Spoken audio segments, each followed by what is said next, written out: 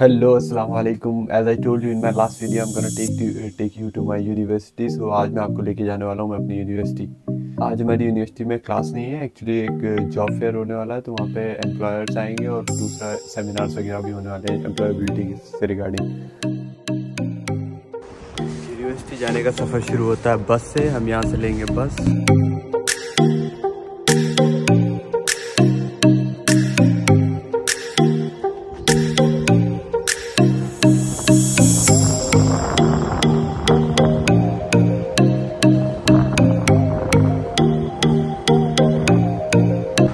मैं रहता हूँ इसे ऑफ कैंपस में। सो ऑफ कैंपस में रहने का ऐसा है कि मैं थोड़ा सा दूर रहता हूँ स्लाव एरिया में। रहने से यहाँ से हम बस लेके यूनिवर्सिटी जाएंगे। ऑलमोस्ट 45 मिनट्स का रास्ता है। मैं दूर रहता हूँ क्योंकि मैंने अप्लाई किया था स्टूडेंट अकोमोडेशन का, लेकिन वहाँ मिला नहीं, तो मैं को बाहर रहना पड़ता है। तो बस लेंगे, बस से जाएंगे यूनिवर्सिटी में। मैं दिखाता हूँ रास्ते में बहुत बेहतरीन नज़ारे आते हैं।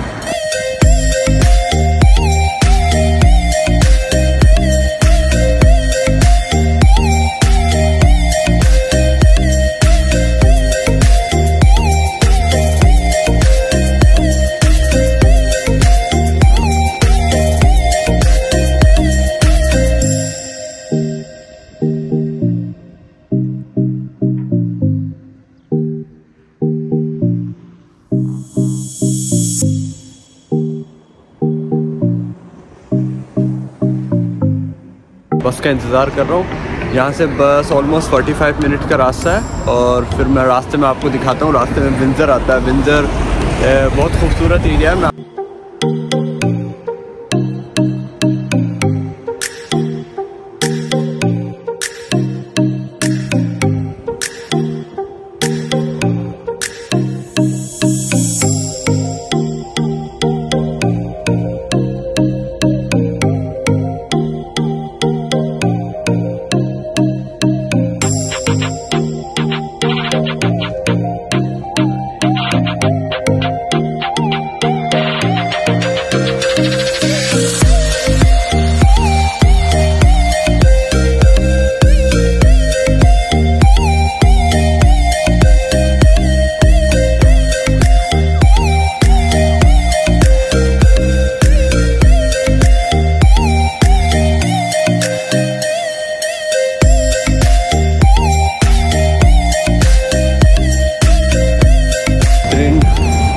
मौसम बहुत बढ़िया है आज।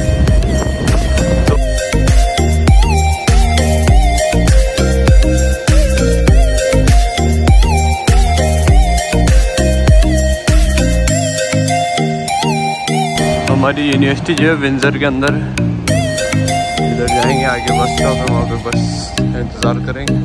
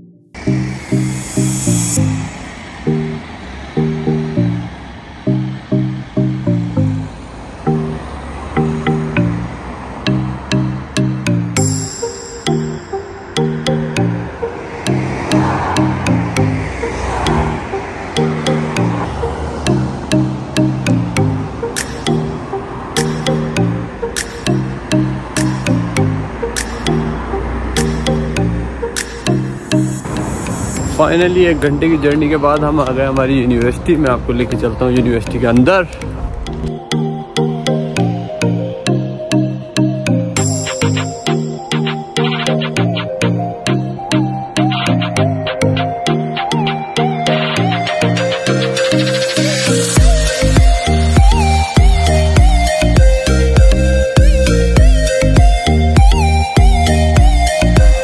अपनी यूनिवर्सिटी के अंदर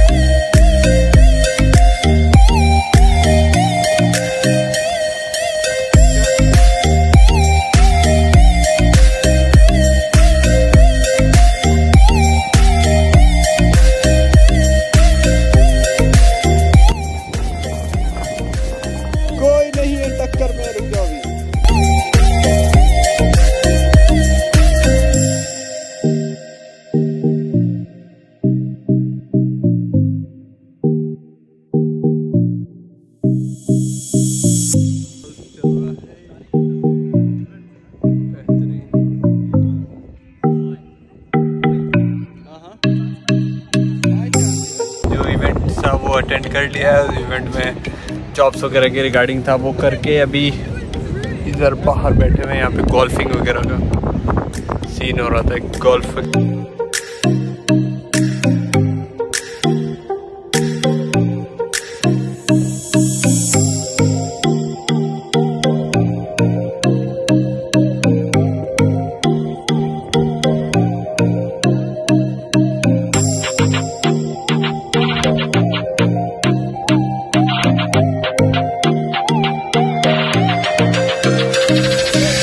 यूनिवर्सिटी में पीछे आप जो देख रहे हैं स्टूडेंट यूनियन है। यहाँ पे सारे इवेंट्स और कल्चरल सोसाइटीज़ और जितनी भी सोसाइटीज़ हैं यूनिवर्सिटी में, वो सब यहीं पे है।